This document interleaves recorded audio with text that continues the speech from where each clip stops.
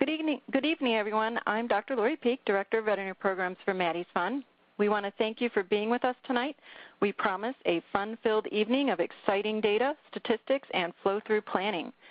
We at Maddie's Institute believe that collecting and analyzing data and implementing a plan to move animals through your shelter faster is the key to saving more lives.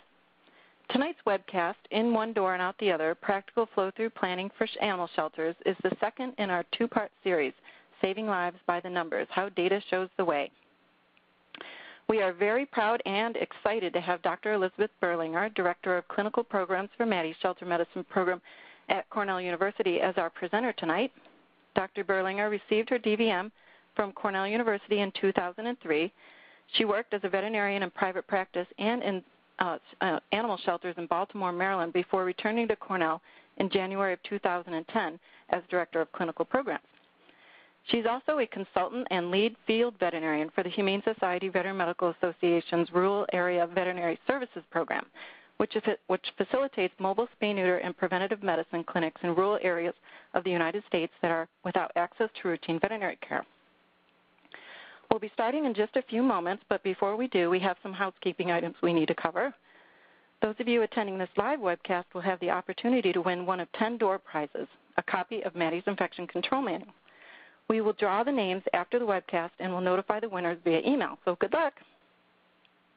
Next, please take a look at the lower left-hand corner of your screen where you'll see a Q&A window. That is where you'll be asking questions during the presentation. Dr. Berlinger will answer as many of the questions as she can at the end of the presentation, but please don't hold your questions until then. Ask them all during the event.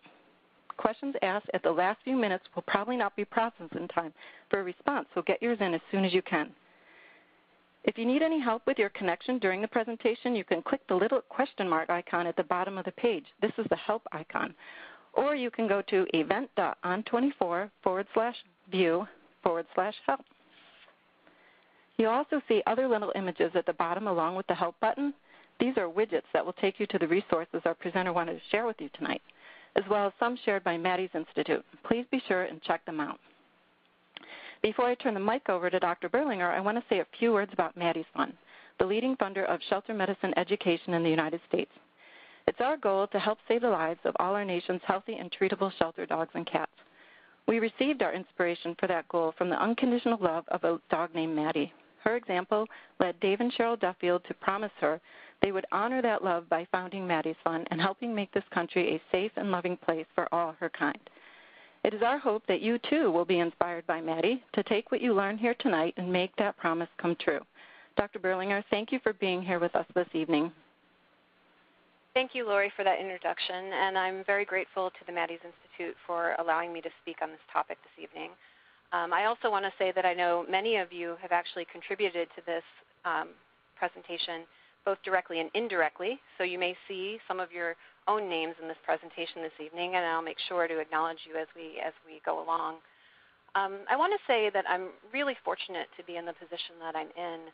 I get to teach in a university and work with students, but I'm also on the floor of a shelter in our area, and our program directs their medical program, and so we're very much involved in the clinical work that happens in that shelter. And so being somewhat of a practical person, I'm really excited to be able to talk about some of the tips and techniques that we've experimented with basically in our shelters, and then been able to apply and really kind of measure success. I'll tell you, I had said to Lori before this started, I'm much more comfortable talking to groups of 500 than talking to myself in a room looking at a computer. Most often I'm very disappointed that there's no one to laugh at my jokes, and Lori promised she might try to help me out with that. But we'll see how it goes. I'm also going to try to not confuse you as we go along. I generally am able to measure confusion by the looks on people's faces, and without that it's going to be a little difficult, but please do send your questions along, and I will do my best not to be confusing. So we're going to start with a poll.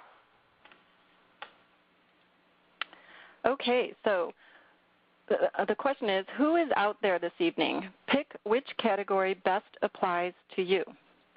Shelter management, shelter veterinarian, shelter staff, shelter volunteer, member of a board of directors, and none of the above. So who is out there this evening? we like to ask this question. So I'm sorry we keep asking this question, but it is such a fun question to ask and know who's out there. Okay, so it looks like 15% of you are shelter management, 26% are shelter veterinarians, 9% shelter staff, 19% shelter volunteer, 12.3 members of the board, and 19% none of the above. Great. I put that in, and I know we ask it every time, but I was really curious to see what kind of balance we have out there today, and it looks really great that we have people kind of across the board.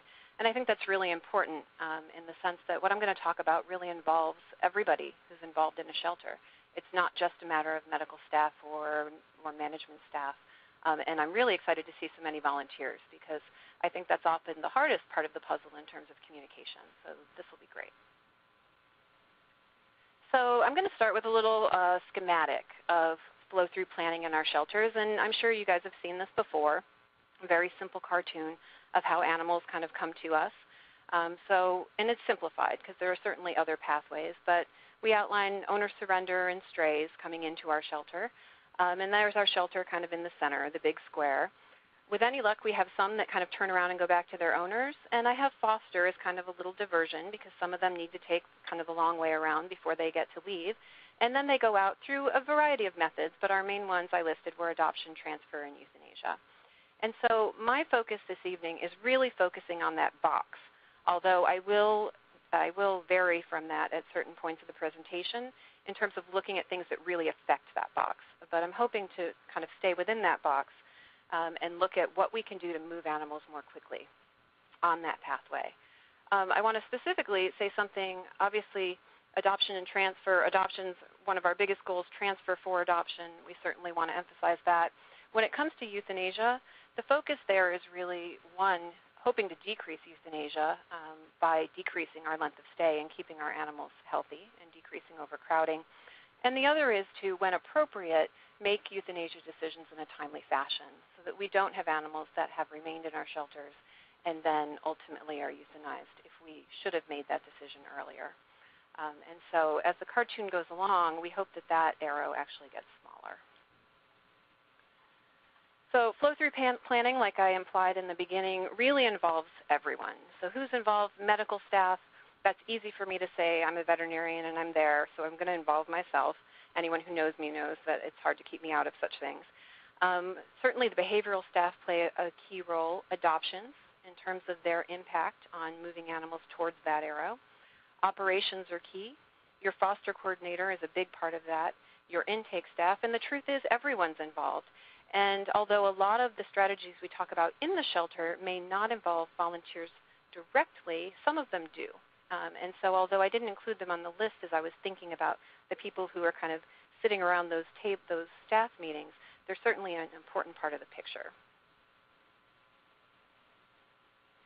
And in terms of the flow-through planning, the what, I'm going to talk quite a bit about the fact that moving animals through your shelter can actually require a little bit of a cultural shift. And this isn't going to surprise anybody who spent time in shelters, and most of you, I'm sure, have, that sometimes it can be tricky to kind of shift thinking or shift the culture of the shelter if what you are doing has worked to this point.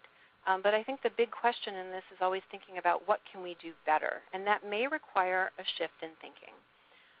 Sometimes it means thinking of the shelter a little more as a system, and that may be new to your shelter if everyone has kind of been given their task or job and they kind of work on that task or job, and communication may be difficult. But you really need to think about the fact that you have animals moving through a working system, an organism in some ways, and living at times, it seems. Thinking of the shelter as a business.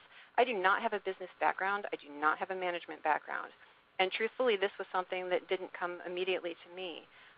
But the point is that our shelters are businesses. They do have limited resources, and we want to spend those appropriately. And we're in the business of saving lives, is what I like to say. And so I think it's really important that that business aspect does come in. Obviously, flow-through planning involves proactive population planning, something that you are planning ahead of time and taking proactive strategies to improve. And it goes from the system's large-scale level down to the individual level of the animal. And it really involves full staff enrollment in order to be effective.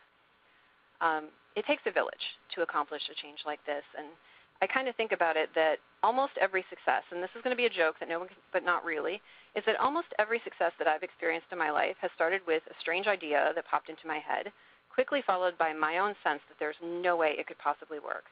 And then ultimately by a commitment to see the plan through and see what happens, because it seems like it could work even if I doubted that it could. And I have to say that there are plenty of times I get into these situations and I wonder, how the heck did I get here? And why did I start this path? And I find that's true in the shelters too, in initiating change, that a lot of times you kind of come up against a wall and people may say to yourself, they may say to you, this is never going to work.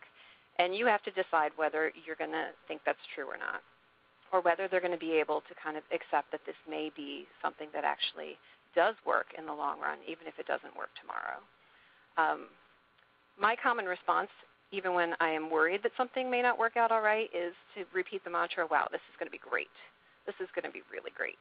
And my interns know now that if they hear me saying that repeatedly, that they may be finding themselves in a little bit of trouble. But most of the time, it really does turn out to be great. And so I'm going to stick with that plan for a while. It can be really difficult to lead a change in a group of people, and I likely don't need to tell any of you this. But as animal sheltering becomes more professionalized, there's a much better sense of it as a business, and that we are in the business of pre-owned certified cats and saving lives, and to some degree we need to think about that. And that's not to say that we lose the heart or the emotion in it, but sometimes having somebody with business planning and an MBA around is not a bad thing. And I had an ED come in at one point with an MBA, and I have to say I was a little nervous about it at first, but it was probably the best thing that happened to that shelter when I was working there. So a little bit about cultural shift, and again, I am not the expert on this, but this is a quote that I like to remind myself of. So individuals and groups seek stability and meaning. Once achieved, it is easier to distort new data by denial, projection, rationalization, or various other defense mechanisms that to change the basic assumption. Cultural change is difficult, time-consuming, and highly anxiety-provoking. And again, those of you who have been involved in this, in fact, I started talking to people as I was preparing this presentation. I was saying, I think for part of this, I really do need to touch on this fact that sometimes this does involve changing the culture. It could be a change in staff or a change in mission. Even changing protocols are incredibly anxiety-producing for people. And when I started talking to people about it, everybody had a story. Everyone had a story, most of them about other staff members or working with management or working with volunteers. Quite a few people had stories about the horrible mistakes they made in trying to change culture, and I certainly can contribute to those. But the truth is that sometimes you just need to keep plugging along. And remain committed to what your mission is, because you will see change, you will see progress. And the best thing is when you get to the point where you find surprising supporters. Suddenly the staff member who was the most resistant to the change is now the one who has really bought into it, because they see the difference that it makes. And so I think it's really important to keep this in mind, that you really are moving a group and that no one can make changes like this on their own. Sometimes it's also hard to get across to the group how a small change, what may seem like a small incremental change, can have big results.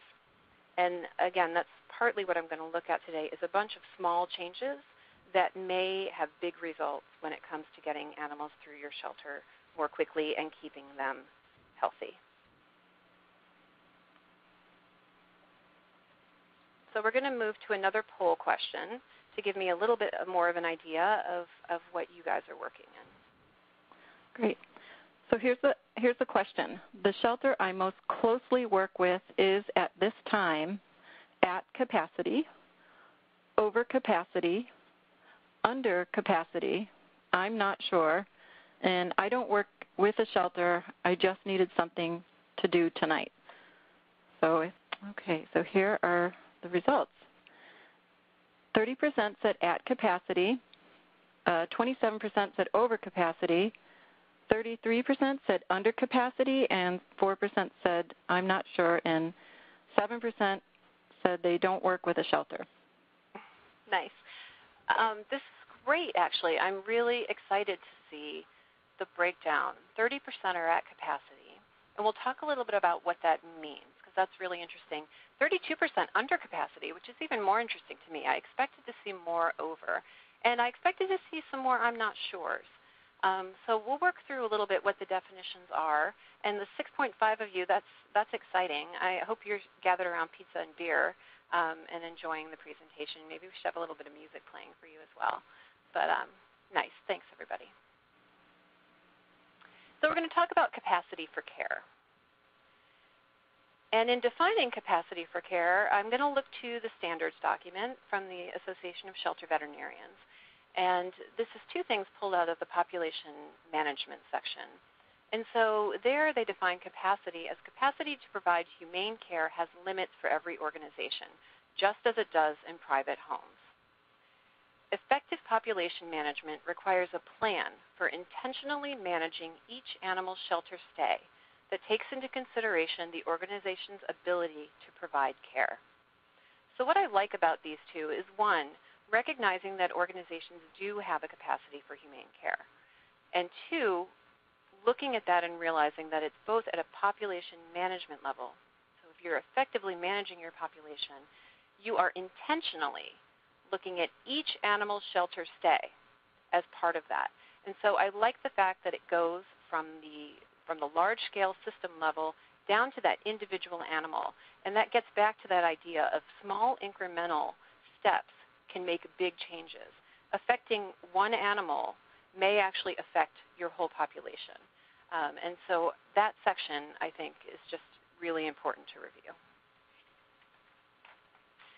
So in terms of defining capacity for care, I'm going to focus on three sections with more emphasis on the first two. So I'm going to talk a bit about physical capacity and what we're really looking at there is the number of appropriate housing units. And I'm going to spend a little bit of time on that because I've been in situations where I've asked shelters what their physical capacity is. And what they tend to give me are numbers either of how many animals they've actually housed or how many cages they have. And that's not necessarily the same thing as what appropriate physical capacity is. I'll spend some time talking about care capacity, and what we're looking at there is really the labor and resources that you need in caring for the animals at the shelter. And I'll give you a formula, but literally it takes into account the hours that you have for care, and that may mean direct animal care. It may mean in-shelter services, such as spay, neuter, or behavior evaluations. Even foster can be, you can use that same kind of formula. I'm not going to spend a lot of time talking about adoptions because there's a ton of information out there on webinars about increasing your adoptions and really changing that whole dynamic. There is some discussion of adoption-driven capacity, and all of this, I have to say, has really come from Dr. Sandra Newberry. So I want to recognize her here at this point, and I will again as we move along. And I have her resources listed at the end so that you can spend some time on this, because this is certainly not something that can be taught easily in the space of a webinar. But adoption-driven capacity is this idea that there is an optimal number of animals that you would have available for adoption based on what your target length of stay is, how many days you actually want animals to stay in the shelter, and your actual monthly, daily adoptions. And so looking at how many animals are adopted on a given day in a month, and then figuring out how many animals you actually have on the floor. Again, this can be fairly complicated, and so I don't want to spend too much time on that, but I will come back around to it as it affects what happens in the shelter. So let's break these down a little bit further. Physical capacity, so the number of appropriate housing units. This is not the same thing as how many cages you have. And most of you, I'm sure, know that, but once in a while it comes up that people simply kind of go through and figure out how many cages they have. And what I want you to really look at, in spite of, even if every cage is full right now, let's talk about your most appropriate housing units. In the ideal world, which ones would you be using and which ones really shouldn't you be using? And so you may look at this slide and say, okay, I have 9 cages, so this should house 9 animals. I would hope that nobody would say, well, I can house 18 animals because I have 9 cages, but that sometimes has come up in conversation because that's what people have had to do in the past. These cages, to give you a little bit of a background, these cages are 21 inches by 21 inches if you're looking at the floor. And these cages are, let's say they're in an infirmary. So they are in cat isolation, an upper respiratory ward. And so in my mind, I'm thinking, these are cages where animals will be housed for a minimum, cats will be housed for a minimum of 14 days. And I think that's fair. It could be longer if it's going to take them longer to recover from upper respiratory. The size of these cages is fairly small. So spot cleaning is going to be almost impossible in this size of cage, which means they'll have to be removed every day in order to have the cage cleaned, which is stressful. The cages aren't large enough to separate really their food or their litter box, and they may need to have super small litter boxes. And these are animals that are sick already and under stress. And so most likely the reason these cages are in the infirmary is because there are a lot of sick cats and we need lots of cages for the sick cats. But the truth is this is probably the least acceptable housing for these cats because they're already under stress. And if we could minimize their housing or their handling, we have a better chance of not passing that infectious disease along. So I'm going to continue kind of with this example. This is an actual capacity assessment from a shelter that was done by someone in management and somebody I have incredible respect for.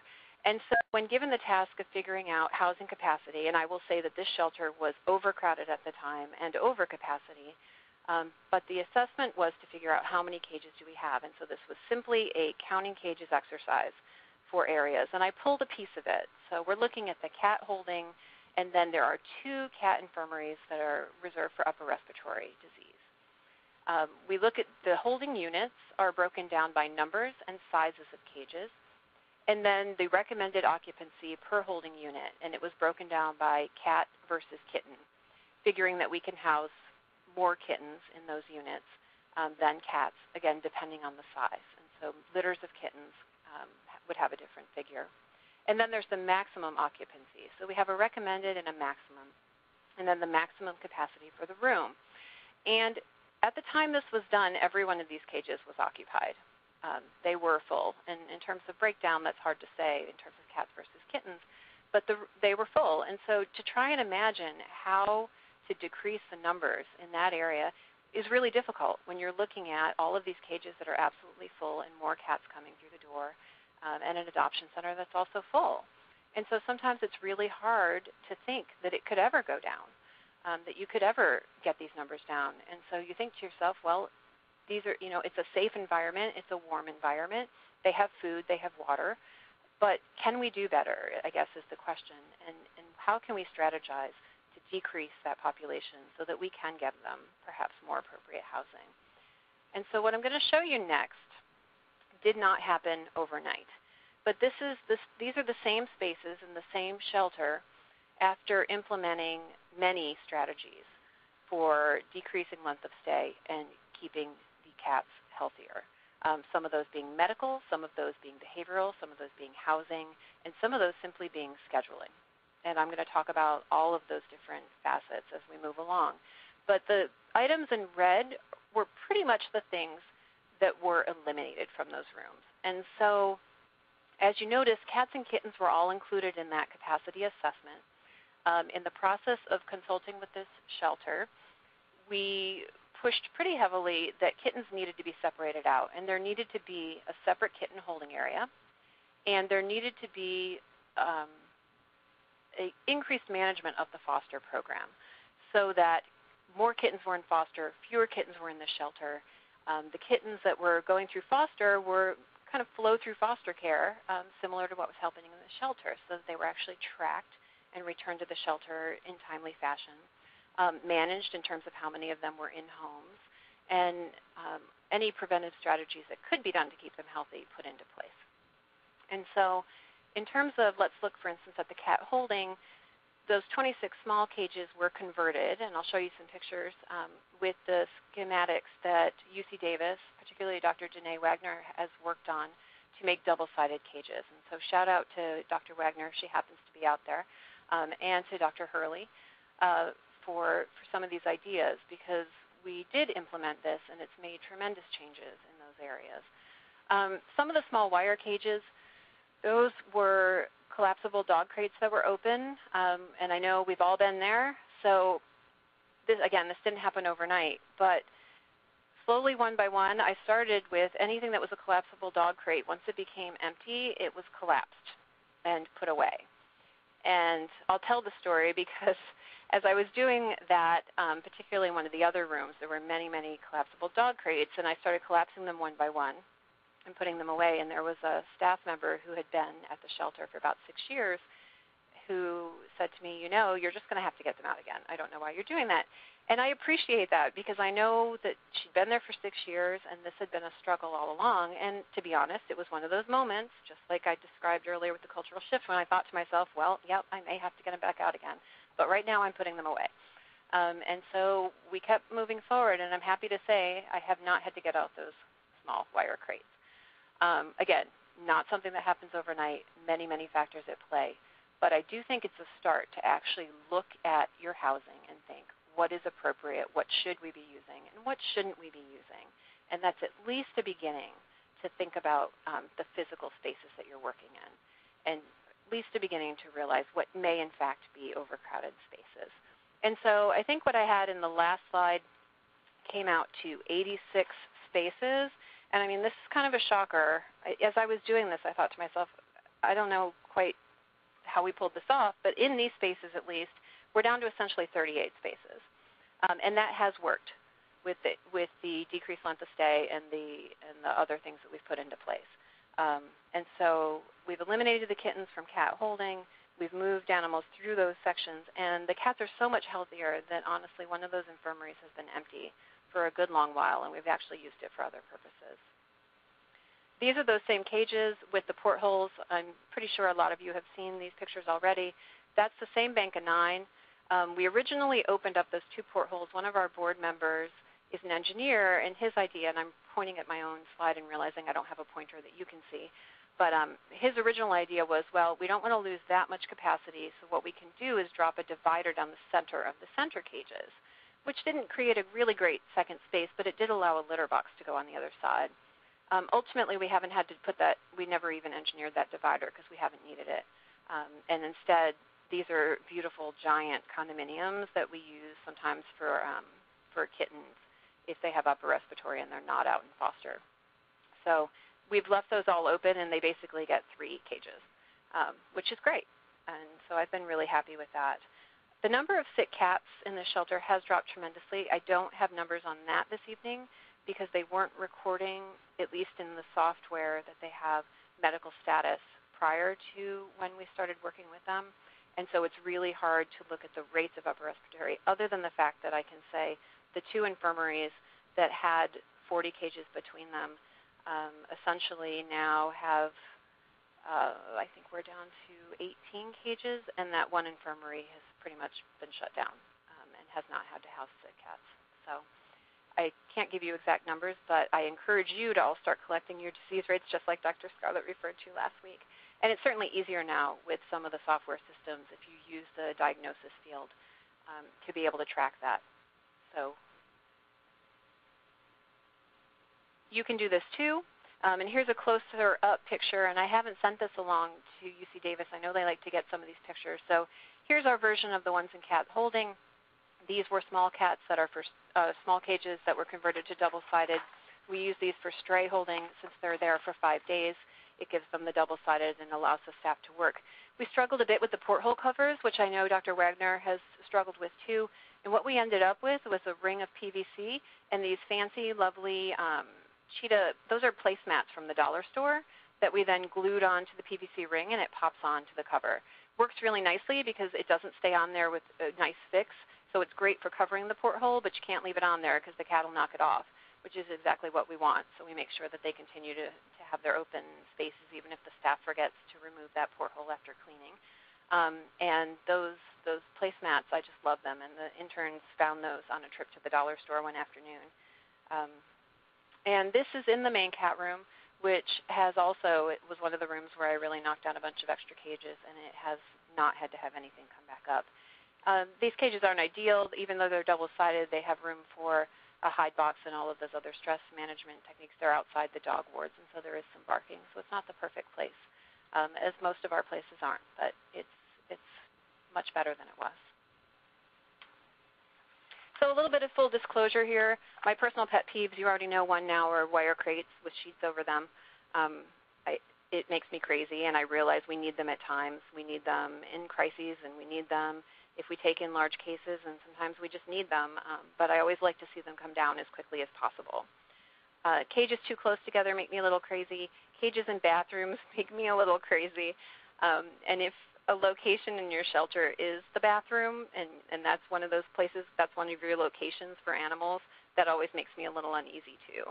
I understand, again, at times we may be pushed to that for a certain crisis or a certain event, but I don't think it should be kind of an ongoing place where we keep animals. I much rather see us be able to move them through and try to keep them out of the bathrooms and in the wire crates outside of doors. So, full disclosure, that is my personal pet peeve, and I hope you can accept it anyway. And this is one of my favorite pictures. Raise your hand if you've done this too, and this is where if we were in a big, large room and I could look at all of you, then I could actually know how many are raising your hand.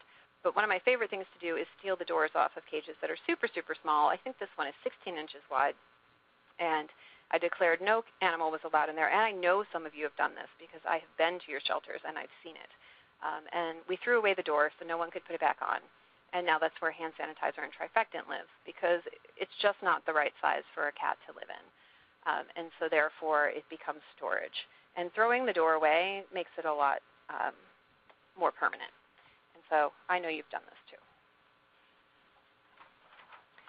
So switching from physical capacity to care capacity, this is a matter of looking at the time that you have for care times the number of animals. And the time for care per animal times the number of animals, which then equals the required capacity for care. And I put it in minutes. I'm going back to my chemistry, my stoichiometry, making sure my labels match. But it is important that you actually do some of this math and figure out how much time have you allotted per animal, and then how many animals do you expect to care for. And you can do this on a really basic level for just the direct care of the animals. So HSUS has some minimal requirements. They say 15 minutes a day, which includes feeding and cleaning.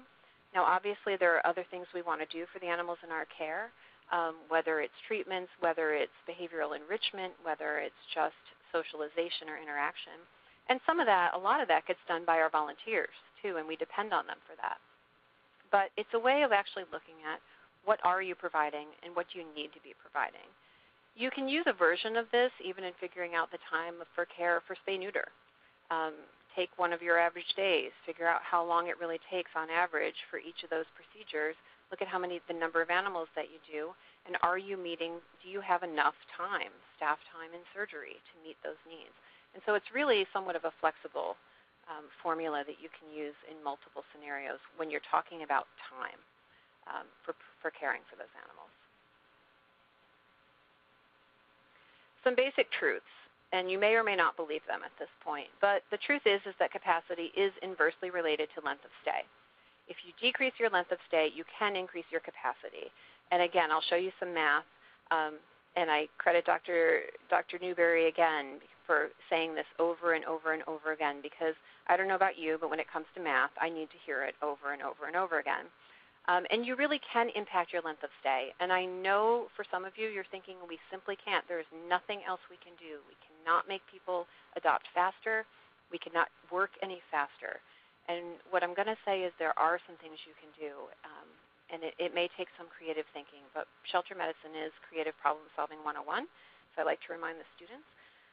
And so it may mean kind of really sitting back and trying to figure out exactly where the problems are. With shorter stays, you get healthier animals. They're physically healthier, they're behaviorally healthier. And so when it comes to any of these strategies, I come back to length of stay as being where I like to start. So here's Dr. Newberry's math. in terms of looking at, so if I'll go through this kind of quickly, but your daily intake, if you take in 10 animals a day and they stay for 5 days, then your daily population as you move along will be 50 animals because they're coming in and they're going out after 5 days. If you take in the same number of animals, 10 animals, and you keep them for 10 days, your daily population is now up to 100. And if you take in 10 animals and they stay for 20 days, your daily population is up to 200. And the question here is, what is your capacity? And again, thanks to Dr. Newberry for continuing to teach us math because we need to be reminded. In the next slide, I switch it around a little bit because sometimes I have found in talking to shelters that sometimes if they don't really know what their capacity is and they're used to just taking care of any of the animals that come in and figuring out how to do it and putting up more cages, then it can be really hard to kind of understand capacity as a line in the sand that you want to draw. Again, we will all step over it in certain circumstances. But it can be difficult for them to understand that just because they have housed 250 cats in their adoption center and they've done it and it worked, it was okay, that doesn't mean their capacity is 250. The capacity should be something that in your head is more of a stable number that you are trying to stay within. And so I switch the numbers around sometimes in talking to them and say, okay, we can care for 100 cats, and I'm just making this up. This is your hypothetical shelter. We can care for 100 cats well with the facility that we have, the people that we have, the services that we have. If they stay for 5 days, then we can help 20 cats a day. And I'll go over, there's some flex in this too, but if our capacity is 100 and they stay for 10 days, we can take in 10 cats a day. And if our capacity is 100 and they stay for 20 days, we can only take in 5 cats a day. Now granted, if you're taking in more cats, you're probably going to need to increase your care capacity because they need intake exams and all of these things. So it's not perfect science. But what I'm trying to do is help them to understand that the capacity is not the flexible part of this equation. The length of stay is flexible, and if we decrease that, we can actually help more animals. And it's not usually that traumatic, but it sometimes helps staff to understand a bit more, to be a bit more motivated to understand why that capacity really does need to be something that they don't want to go over. And that length of stay really is something that's driving their ability to help more animals. So the other thing that we like to touch on is that length of stay and health are also related. And this graph, this actually was in Dr. Scarlett's presentation last week, and so I thought I'd pull it back out. And without getting too much into the epi of it, what we're looking at here is one study in one shelter. And we're looking at the cumulative incidence of upper respiratory disease. And it's separated by age in this, but that's really not the important part of it overall. What I want to look at is what this is it is the chance of a cat in a shelter breaking with an upper respiratory, the incidence of it occurring, based on the day, it's the number of days it has been in the shelter. And so as a cat gets sick, it kind of drops out of the denominator in this equation. And so what we're seeing is that the longer the cat is in the shelter, there's a greater probability that it will break with an upper respiratory infection. And on one level you say, well, duh, it's there longer, it's been exposed to more disease, it's under more stress. We know this, and to some degree we do know this. But this is a really nice representation of it actually happening because we don't really know it until we track it. And what we see here is that indeed they stay longer, they get sicker. Now there's also some parts you could argue that, well, they could have been exposed and then if they leave the shelter they get sick at home and those animals aren't noted, and that's probably true. But this is still looking at the trend. And there are two ways to look at this. Glass half empty, you say, well, it makes sense, but what do you want me to do about it? I can't get them adopted any faster. They stay in the shelter till they're adopted, and this is what I can do. I would argue glass half full interpretation, we start to say, well, if we get some of these guys out of the shelter faster, in addition to changing some of the things that we're doing and reducing overcrowding, reducing fomite transfer, we may actually keep more of them healthier. And I think that's the true part. We can manage them differently. And if we manage them differently, we may reduce disease. In fact, I'm pretty sure we will. This study is referred to quite often, and And of course, it's only one shelter, but it's a really nice illustration for how we can affect outcome by affecting length of stay. And in the next slide, in case that one is completely confusing, this one I think is a little easier. It's the same data represented differently. And I'm not going to talk all about Kaplan-Meier, mostly because I wouldn't even try.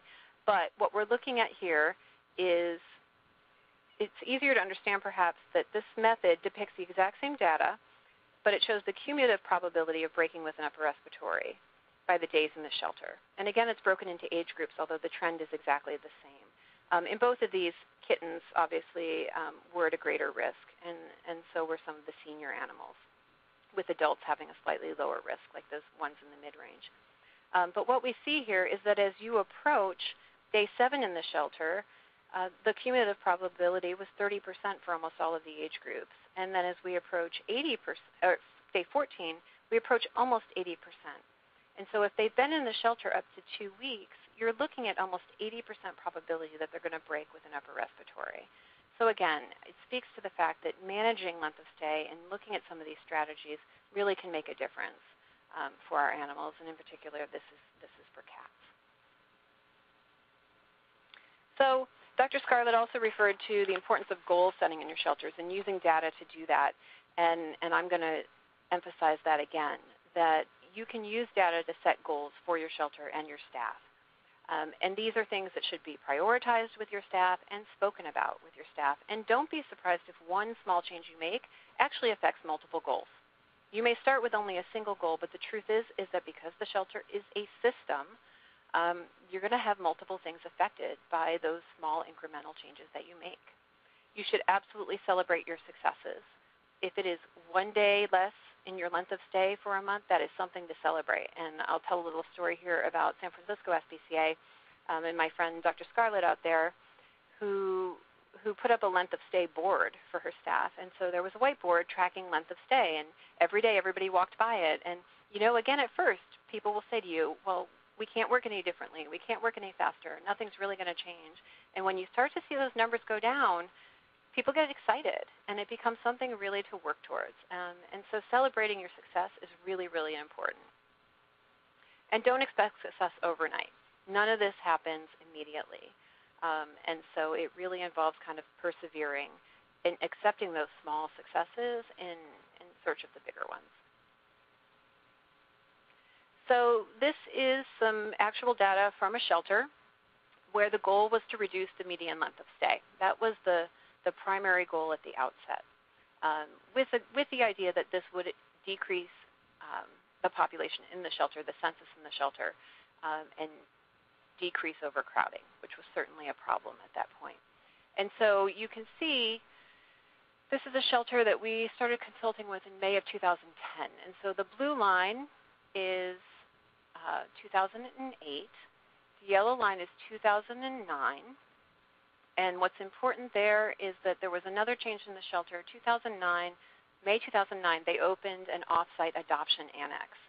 And so there was that certainly helped initially, I think, with that. But we still see that peak that came along in the late summer. And if we have time at the end, I'm going to spend a little time talking about off-site annexes, even though I promised I wasn't going to focus on adoption, because it's a good example of where numbers can help you in thinking through a problem. 2010, May of 2010 is when we began consulting with the shelter and really kind of worked on making this a goal and setting up some strategies. And we certainly saw the length of stay start to come down, with the exception of, it looks like somewhere in November, we had a little bit of a peak. And then the numbers in 2011, I think it's safe to say there have been some pretty significant changes in the median length of stay. A quick note on median length of stay versus average. In using some of the software programs, I know for PetPoint, if you use their length of stay reporting, can be a little difficult because those are using averages. And without getting too much into the epi of it, average length of stay, average is really designed for normally distributed data, that good old bell curve that you saw back when you looked at your grades in high school. And so that's more designed for that. Length of stay doesn't tend to be a bell curve. It tends to have kind of a long tail, perhaps a long right tail. And so we do think that median may be a more accurate depiction on length of stay. We don't know that for sure, but it's what we've tried to pull out. It takes a little bit more work. It takes putting the information into Access and then working through Excel to kind of look at median length of stay, but that's what our numbers are, at least for this presentation. That's what I have this evening. A secondary goal to decreasing the length of stay, because that was kind of the first thing was to kind of get the animals through, and there was a big backlog at that point, was to actually end up reducing the average daily census. And again, that was a secondary goal that we assumed or hoped would happen if we managed the time in the shelter better. And this is the same shelter, same data. In fact, certainly that is what appears to have happened. And again, 2010, we still kind of see that same late summer hitch with the cats. And then moving into 2011, the numbers are definitely down. There were certainly some adoption promotions that aided in that and a push at times, but ultimately it was the combination. It was the entire system working together that allowed that average daily census to come down. And so I hope at least this gives you an idea it really can work, and now we'll get into kind of how it works. Goal setting also speaks to rewards, and again, I just wanted to remind everyone, and I always have to use this picture of the cat with the target training, to find your targets and define your players, report on your progress, be ready to reevaluate, and don't give up too soon because this stuff does take time. So the first part of it, as you're starting to look at your shelter, is figuring out where are the bottlenecks in your own system. And this is going to take a little bit of self-assessment. And so you can use data to do this. It can be hard within the pieces, but you can start to look at it. It can be your software data, or it may be something that you just tally over a month of time with some hash marks on a piece of paper. I'm again, trying not to focus on adoption, but I wanted to say something about adoption bottlenecks in the sense that sometimes adoption bottlenecks are occurring because of other parts of the in-shelter system that are bottlenecking. And in particular, I've spent some time in shelters where the adoption areas seem full, and animals are waiting, and yet the animals in adoption aren't completely ready to go. Now, sometimes there's reasons for that, and we can talk about that too. Sometimes it actually helps you to put animals on the floor even if they're still waiting for surgery or they're on stray hold, depending on what the situation is in your shelter. But at other times, you may have animals in adoption that are waiting to get spay-neutered after adoption. They've been adopted, but they need to wait for other procedures, or for whatever reason the adoption is delayed. And in those situations, it may be other aspects of your shelter that are causing your adoptions to back up. And so I think it's important to kind of look at that. If you have animals that have already essentially been adopted and are still waiting in your shelter to get spayed and neutered, then that's a sign that your spay-neuter is a huge bottleneck. And I would argue that it behooves you to kind of push through and catch up with that. Make sure you're providing appropriate resources for spay-neuter, and to kind of do a big push to get ahead of the curve, because it makes a lot of sense to just get them spayed and neutered as soon as possible, especially if the trend is that if an animal makes it to the adoption floor, they're going to make it to adoption. And in that case, let's make sure that they're just ready to go so that they can go. And that, I think, is the last time I'm going to say the word adoption, even though I promised I was going to talk about it. The other ones that I'm spending a lot more time on is in-shelter bottlenecks.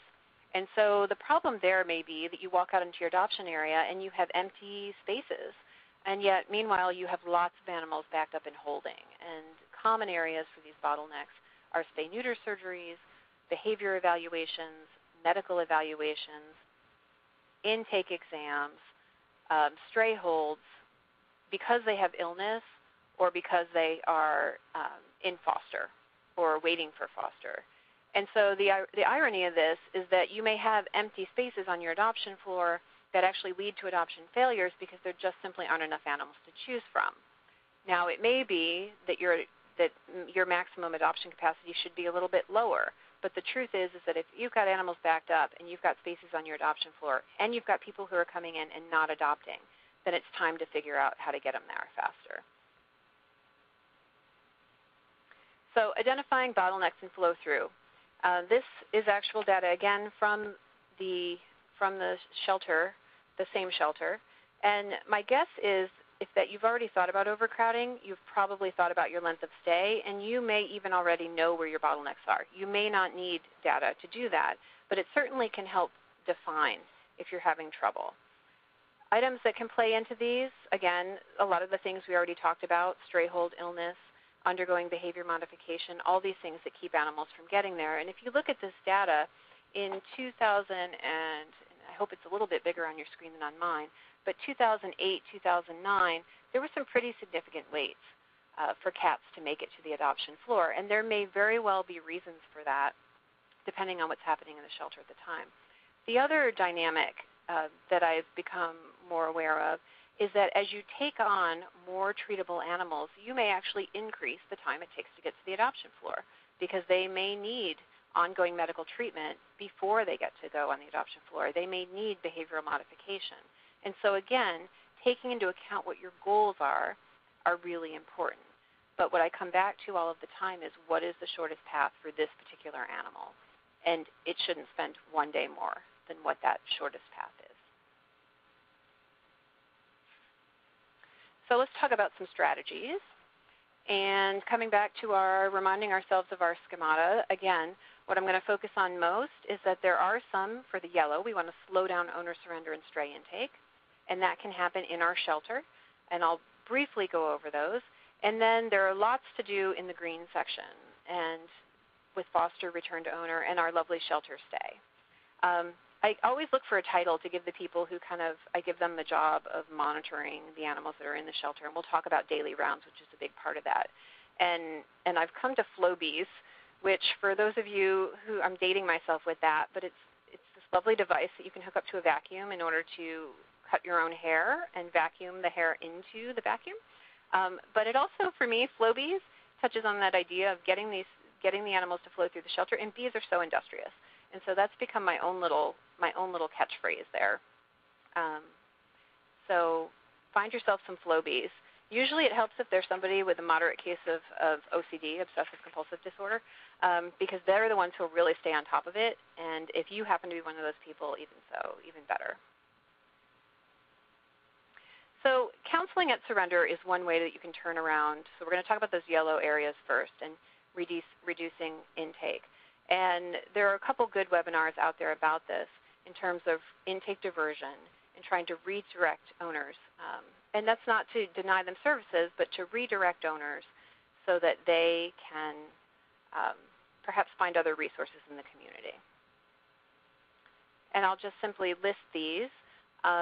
Surrender by appointment. A lot of shelters have gone to surrender by appointment so that they have the opportunity to actually talk to owners about other things that may be available.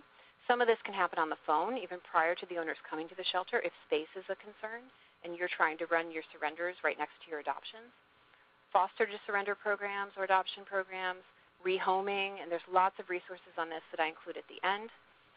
Pet-friendly housing resources so that people don't have to give up their pets when they move, behavior resources in the community, TNR programs, community cat programs, and then pet food pantries. More and more shelters that I've spoken with have some kind of feeding program or even some subsidized veterinary care, some resources for that to try and keep animals in need with their owners. Pet ID is another big area, and I know the ASPCA is doing a lot of work on this in trying to increase Pet ID as a mission in their communities and making sure that people have access to collars and tags and microchips. A study done out in Oklahoma with Emily Weiss from the ASPCA looked at giving a free collar and tag at adoption and then followed up with the owners. And on those follow-up calls, 94% of them were still wearing their collar and tag with a mean of 8 weeks following adoption. So these things can be successful. Certainly most of you are familiar with Linda Lord's work in terms of microchips and how they can help with return to owners. And obviously using technology and social media is really important in terms of getting your stray animals out there and noticed. So on to a poll question for a couple of details. Okay, so when microchipped, the percentage of stray cats returned to their owner increased from approximately 2% to approximately what percent? 4%, 10%, 20%, 40%, or 80%. So when microchipped, the percentage of stray cats returned to their owner increased from approximately 2% to approximately what percent? So this looks like a quiz. Dr. Berlinger. Are you I know, I this? can't help it. The teacher in me came out for a moment. Okay, so I will go ahead and push the latest results. So 3%. Excellent. 4%. You have superstars out there. Yeah. I think I'll just let you look at the slide. Okay. So 48% of you got it. 40%. So it takes the return to owner from 2% to 40%. Cats are 20 times more likely to get back to their owner. And 40% still doesn't impress me all that much, but it's certainly better than 2. And of course, the breakdown in that is registering the microchips. And so whatever we can do and encourage our local hospitals to do to increase that enrollment is critical. But certainly a microchip helps the cat a lot. Now for another quiz question. All right. When microchipped, the percentage of stray dogs returned to an owner increased from approximately 20% to approximately what percent? 30%, 50%, 70%, 90%, or there is no change? So we'll give you a moment to answer that. Okay, so I'm going to go ahead and push the results. Here you go, Dr. Berlinger. And so it's actually closer to 50%. And so lower than you would think, but they're about 2.5 times more likely to end up back with their owner. And again, this comes from Linda Lord's work, and I have the reference at the end. So dogs have a better chance overall because they also a lot of times need to be licensed, et cetera. But dogs have a better chance of getting back to their owners. So proactive management of strays, I'll cover this really briefly. Some shelters have found that open selection is really helpful, so putting adoptable strays in the public view rather than keeping them in stray hold with a sign like me, I'll be available. And this is a way to kind of get them moving, so if somebody is available and if somebody is interested in them, then immediately following their stray hold, we already have applications in process. Certainly, some communities have been lucky to change legislation in terms of redefining litters of puppies and kittens so that they're not considered stray, because not many people go looking for their stray litter of kittens, at least not in my community. Performing behavioral evaluations during stray hold can certainly help speed things along. And vaccinating strays at intake for infectious diseases, extremely important in terms of proactive management of your population. Another area, looking at that foster section, that little foster green arrow, is really keeping track of your foster animals. And in particular, I'm thinking of your pediatrics here that you may have sent out of the shelter because they weren't old enough to be adopted or spayed and neutered, but you definitely don't want to lose track of them because if they get backed up in foster, then you still have the same issue of not having enough foster placements for more that come in.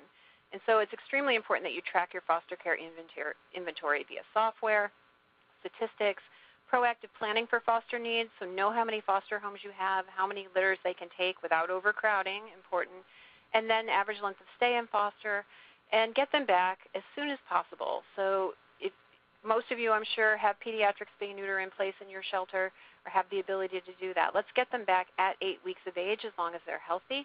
Let's get them spayed and neutered. Let's get them on the floor, and let's get them adopted. And so certainly let's just keep moving that system along. We don't want that to back up any more than we want our shelter to back up. So reducing in-shelter delays, all sorts of things we've talked about. Intake exams are important in terms of preventive medicine, risk assessment, and pathway identification. And there's a whole webinar on this that I strongly recommend. If you didn't catch it, catch Dr. Brian DeGangi's webinar on the critical importance of good intake exams. Certainly managing their stress and health is important. Population rounds, I'm going to spend a fair amount of time on that. Getting behavior evaluations done in a timely fashion. Proactive medical treatments, and I'll say a word here that it's really, sometimes it's more important to me to get diagnostics up front if it's going to direct treatment in a more successful manner. In private practice, veterinarians often have the ability to kind of, treat and see response to treatment, make their best guess and try something and see how it works. If a diagnostic test could help you make a more targeted plan for that animal that may speed that process along, then I think it's important to invest that money up front and to try and do that more proactively. And then obviously meeting spay and neuter needs, as we've already discussed. So the intake exams, the big important part, I hope all of you are doing this, vaccinated intake for common infectious diseases, used modified live or recombinant vaccination. It works fast. It's effective. almost every animal, and I really mean almost all animals. There are very few exceptions to that. Train your staff to screen animals for infectious disease. There's obviously not usually a veterinarian doing every exam on every animal that comes in. That's usually highly inefficient, but a trained staff member can do a great job. And this kind of goes over all the details again with vaccinations, microchip scanning to make sure we get those animals back to their owners if we can, assessing risk of disease, and then kind of pathway planning, fast track versus slow track. I like sprinters versus distance runners. Something about the slow makes me think of the slow reading group in grammar school. But some of these guys can go sprinting right through the system. Maybe they're already spayed and neutered. They're healthy. They're young. They're adoptable. They're kittens that just need to be spayed and neutered and moved along. Those guys can sprint to adoption. And those distance runners may take a little bit more work, may need some medical treatment, behavioral, but they're going to get there too. Proactive stress and management, appropriate housing we've talked about. A lot of this is more for your notes because we've already talked about it. Making sure you have separate areas for kittens versus cats, like we said, sick animals versus healthy animals, stray hold animals, species separate, obviously important, and ages. Enrichment is really important.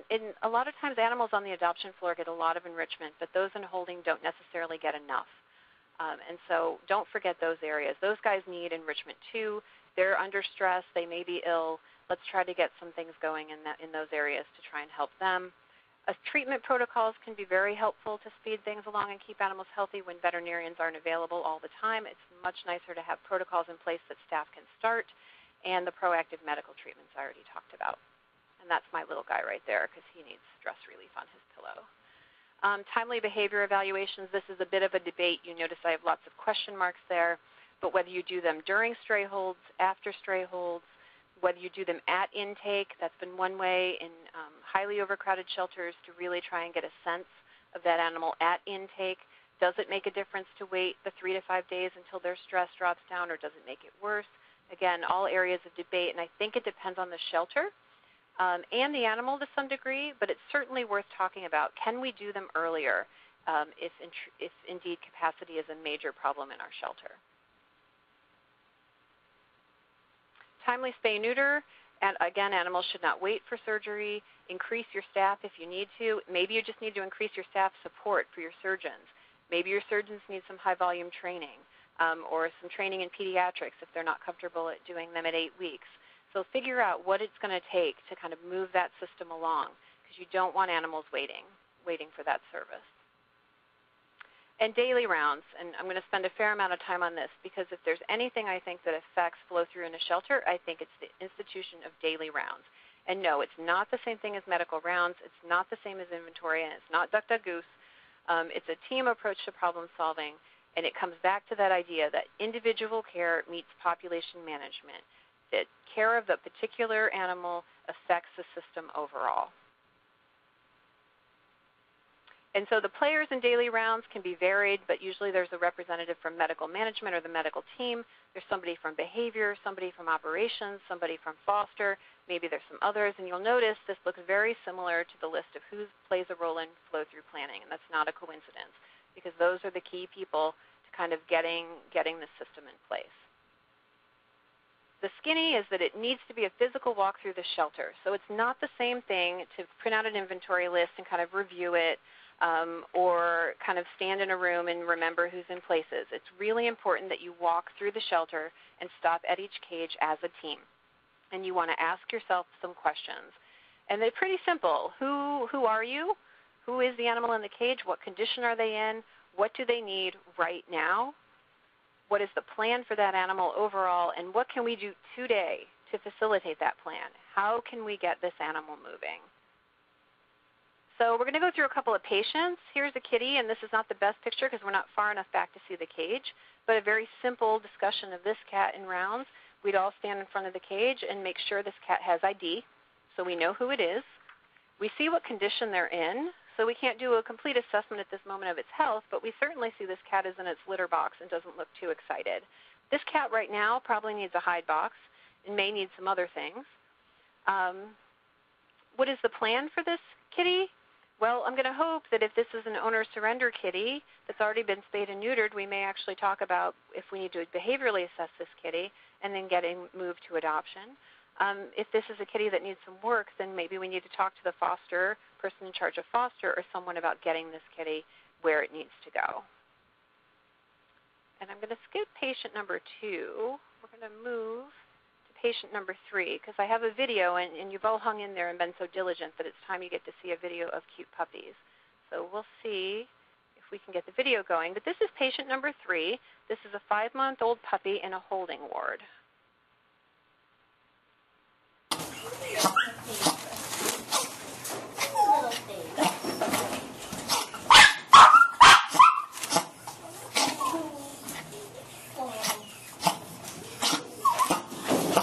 So I'm hoping that you got the audio on that, because if your daily rounds team has made it to this cage, there should be some concerns. For one, the puppy has eaten its ID on the front of the cage, so we may want to revisit how we can keep this puppy properly identified. For another, I ask myself, why is this puppy still in the holding area when it's demonstrating coughing and some signs of illness? And then it's going to take not only a medical staff member, but probably a management person and or a foster person or an adoptions person to figure out what is now our plan for this puppy. Are we going to move it to the infirmary? Is there another option rather than moving it to the infirmary, depending on what the housing in our infirmary? What can we do for this dog? We need to get him out of the holding situation, stop exposing other animals, and yet we also need to figure out what's the most humane course for this particular pet. Patient number 4, this kitty cat, this is a geriatric cat that came into the shelter and had been living in a nursing home, came in when the owner died, and there was some concern that the cat could have been exposed to MRSA because of the situation with the owner. And so the cat stayed in the shelter for a little bit. Her name is Snuggles. She stayed in the shelter, had some diagnostic testing, which took a few days to come back, had already been spayed and neutered, but needed some dental work. So she had some time in the shelter for a while in a small cage and made it through all of that and then was released to the adoption floor. And when she made it to the adoption floor, this is what your daily rounds team sees as they're moving around on that particular day.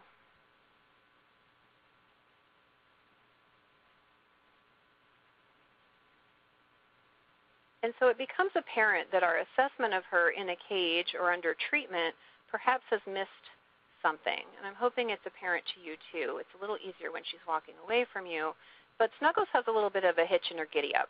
And it probably hasn't been made any better by being in a small cage for the week or so that it took. And certainly it didn't seem to be apparent to the elderly owner in the nursing home. No one ever said anything that there was an issue. And so now the concern is what can we do for her? Is there something we need to do medically, or is this a chronic degenerative condition? Can she remain on the adoption floor? Is she okay in the place that she's in? Is there anything else that we need to do for her as a team? And this is the kind of decision that could get caught in daily rounds when you can make these decisions together as a team rather than trying to work as independent units and kind of catch each other in email, etc. We're all observing this, and it's a problem-solving session in the moment for this cat, and it's her best chance of something getting done quickly and effectively to get her into a home or to get her into a place that's appropriate. And so helpful hints for daily rounds. The first thing that you're going to think is we do not have any more time in our day to get daily rounds done, and that's usually what people say to me. And what I say is you need to do it. It will ultimately save you time, and it absolutely is true. It's hard to get started, but pick a sacred time every day, and it is sacred, and everyone shows up. You call on the PA system. Everyone comes. Move efficiently. So you hear I speak pretty quickly. This needs to happen. We need to stay on task, and we need to move efficiently through the shelter and make these decisions. Create a task list or an action item list, things that you are going to accomplish from this. And really strategize so that it gets done in the time. Different systems work. Some people use color-coded cards. Some people use stickers to note something on the cage cards. There are various charts that you can create, but come up with a system to make sure that things get tagged and they get done. Designate a leader, and that can be one of your flow bees, one of your more OCD members, but it's their job to kind of corral people and help people get it done, or help things get done. and certainly act now. The faster that we can accomplish the things that are on our list, then the faster the animals move along. And I'm going to take a moment, and I know we're running a little bit over, but I'm going to just mention a book club moment here because I am a complete nerd and a former English major, and I want to refer to one of my favorite authors, Atil Gawande, who's a surgeon, a human surgeon, who's done a lot of work at looking at trying to decrease complications. And he has multiple books. This is the third book in a series, Complications Better and the Checklist Manifesto, and he's really obsessed with trying to decrease complications in human surgeries. And so he studies systems, various systems, flights and clinics and other places where people deal with a complex amount of information, and many, many people are involved in every case, and tried to figure out a way to kind of hone things down. And he came up with this idea of checklists. And what's important to understand is that these checklists are not protocols. They aren't directions. They aren't a guide to how to do something for someone who's never done it before. What they are reminders for people who know their job very well, but sometimes because there's so much information swirling, they need a reminder, and that's what these checklists work as. And I've been playing with this idea a lot in terms of how it works in a shelter where we've got so many people and so many animals and so many different parts to getting those animals successfully through. And so these checklists can be really helpful in terms of trying to narrow down what are the things I need to be reminded of. And in a sense, Daily Rounds acts like a daily checklist for some of these animals. And it increases communication. And what was interesting to me is he even talks about the fact that an unexpected consequence of these surgical checklists was really the improved communication that occurred among the staff. And this takes us back to the idea of a cultural shift. You've got your team together making decisions, talking about these cases, figuring out how to move animals along, and what that really did is it increased the level of communication among the team, and that's exactly what happens. And in these surgical cases, they saw the greater the improvement in teamwork, the greater the drop in complications. And I think that I've seen that in the shelters as well, that you really see a change. And a lot of that comes from communication among the staff members. So at this point, I just want to show you, we'll return quickly to just looking at we've talked about the entire system in the shelter. I did have another example. I'm going to go ahead and skip that so we can get to some of your questions. But that will be in the notes, and I'm happy to answer questions on it at some point in the future. I do want to say a couple thank yous.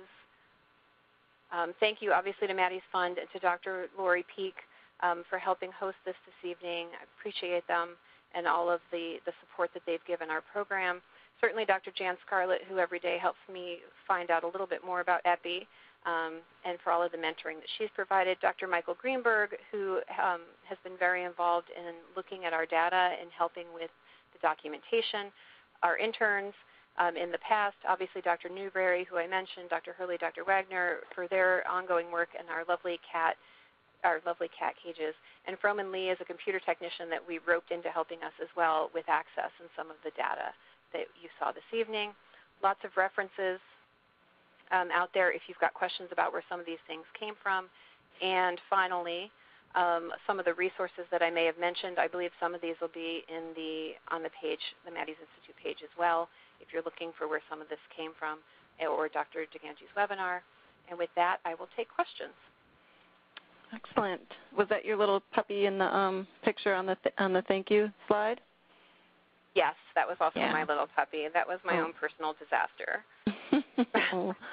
Oh. Okay, so here we have a question. I'm on the board of a large rescue, and I'm highly involved, hands-on volunteer. I also have an MBA. I'm desperately trying to determine capacity and urge them to slow down intake. We are always over healthy capacity because they are making emotional decisions and so resistant to change. I am determined to help them, so I need your help. There's a lot there, and it is exactly the situation that I've tried to describe, so I understand exactly where you're coming from. And it's a situation in a lot of shelters because we want to help as many animals as possible. It's really hard to slow down intake when you see the need in your community. And again, what it can come down to is it may be that you can take more animals if you can move them through your system faster. And so what it really takes is kind of this assessment process of stepping back and figuring out where are we getting caught up? Where are the bottlenecks in the system? and then how do we address those bottlenecks individually. And it's funny that you have an MBA. That's really interesting and a coincidence, and probably. But I think part of this is really kind of getting an assessment, and it's going to mean that somebody in the shelter, whether it's the management, that kind of steps back and says, okay, where are our bottlenecks? What can we do? Whether you get an outside assessment or a consultation from a shelter medicine program or one of the programs to come in and kind of look at your system. I mean, that's what we do when we go into shelters, is try and assess how the system is working and then where things can change to increase the flow through. So you may need to get outside resources for this. But certainly it's the kind of thing that is so thrilling to do, because once you see it work and you see those animals and you realize that they're healthier and you realize that you can help more of them that way, then you really start to believe, okay, this can actually work. But it's really, really hard when you are already stretched too far and you're already having a hard time meeting the capacity to be creative. And so it really needs to be a combination event. And it may mean bringing somebody in from the outside with a fresh eye to take a look and help you. Excellent. Here's your next question. Capacity planning. How would you determine maximum capacity for communal cat rooms? That is a really good question. And I didn't show the capacity assessment for the communal rooms with the same shelter. And so there are different measurements, and certainly the standards can help you for that. So we have guidelines in the standards. There's one published recommendation of 18 square feet per cat in a communal cat room. In another one, it's as low as 11 square feet per cat. I don't know that we really have a firm number. And what you do take into account is both what's on the ground and the vertical spaces, because cats use their vertical space a lot, and so it can count into increasing your capacity. And some of that may be the way the rooms are set up, and it may be a little bit of a feeling. And I hate to say that because I'd much rather talk about science, but feelings sometimes play a role. So when we've done it, we've taken measurements of the rooms, and then we've looked at the numbers and how they fit kind of into that range. And then we've looked at the room itself and, what kind of vertical space does it offer? What is the arrangement? Remembering that you want to make sure you can keep your food and your litter separate, making sure that you have enough litter boxes for the number of cats you're putting in. And I would argue, personally, I'm not comfortable with more than 8 to 10 cats ever in a room, regardless of how big the room is. So it's not a particularly perfect calculation. If you have a giant gymnasium, it's not like you would say, okay, we have a giant gymnasium, and they only need 18 square feet per cat, so we can put, 200 cats in this room. Obviously, it wouldn't work like that. And so there is kind of a maximum with what you think even a large room should have. And although I would honestly say that's probably 8 to 10 cats for me, and you may get other opinions from other people, and it may depend on the space. But a place to start is kind of that range. Let's look at 11 is the low end, 18 is the high end. Let's look at vertical spaces, and then let's look at the room. And I kind of make jokes because there's one large room in one of the shelters that we visit frequently, and at one time they had too many cats in that room. It was pretty overcrowded. And I talked to them about that, and we got it down, and it was looking better. And then they one day turned it into the obese cat room. And so it had the right number of cats, but they were all very, very large cats. And so then I questioned whether I had to start defining the capacity of that room by poundage in that room. And luckily, we didn't have to go that far. And yes, we do have a weight management plan for our obese cats. But sometimes it's not as crystal clear as a perfect number.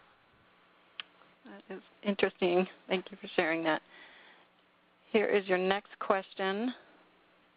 What is the most difficult change to implement in your experience?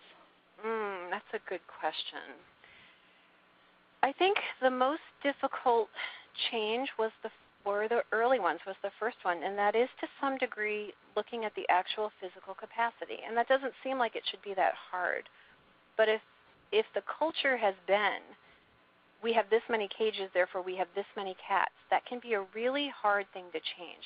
And certainly convincing people to retrofit their cages and put in portholes and essentially cut their physical capacity in half can be a really difficult battle. And And those conversions, all those rooms didn't occur at once. It was over a period of time, and it certainly wasn't the first thing we did. So the first thing I did was get rid of the cages that really weren't appropriate, and then worked on other things to get the population down. And then once it was down, start to actually improve the actual housing that we had.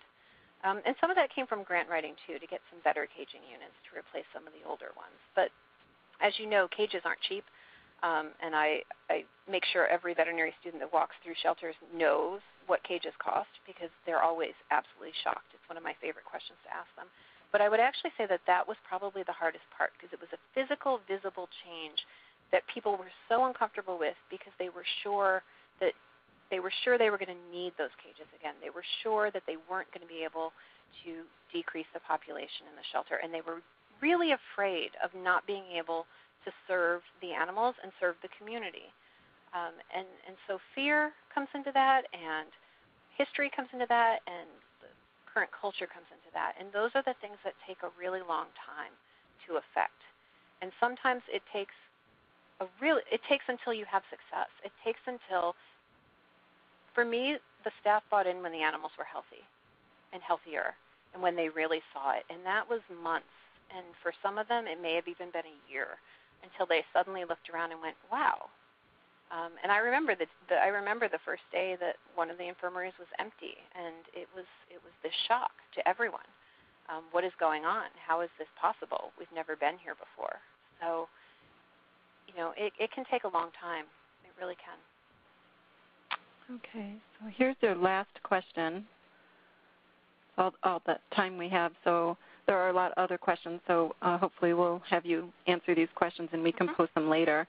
But for time's sake, here's your last question. How important is medical isolation quarantine at time of intake in an open admission facility? That's a great question. And so we've really gotten away, and I'm going to break down the words. So we're going to use isolation to describe where we put ill animals. That is official isolation.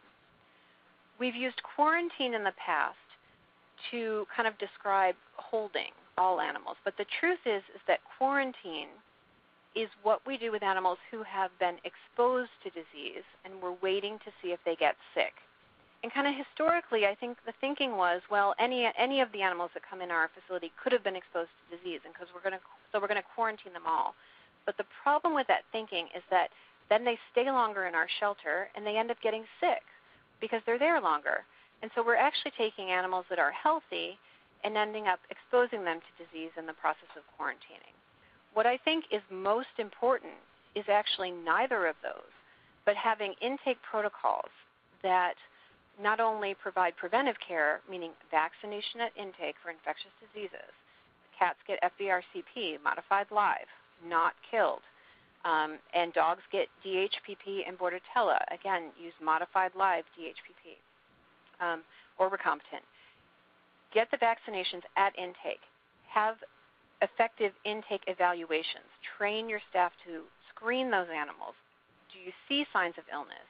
If you do, then get those on a veterinary checklist or a veterinary alert so that a veterinarian looks at them quickly and soon. Teach them how to screen for ringworm and look for lesions. Teach them how to look for signs of illness. And that screening is more important than either. If you're talking about when animals are coming into intake, that's the most important thing you can do rather than quarantining them. And then if they look healthy, let's move them along in the system. And again, obviously they could break with illness at some point. You have systems in place for monitoring that. You have people that are watching them medically. You have your care report staff reporting back. You have daily rounds, which are checking on them daily. So there's ongoing monitoring for those animals. And you have protocols in place to try and decrease the transmission of infectious disease with those animals. And so all of those things are playing a role together to discontinue a process of quarantining healthy animals. So you are moving them through the system rather than having them wait. And that is really the most effective way of managing intake. Great. That's a good answer. Well, that's the end of our event. We want to thank Dr. Berlinger and all of you for your time tonight, especially those of you who needed something to do tonight. So we hope this has inspired you to help homeless animals in your community.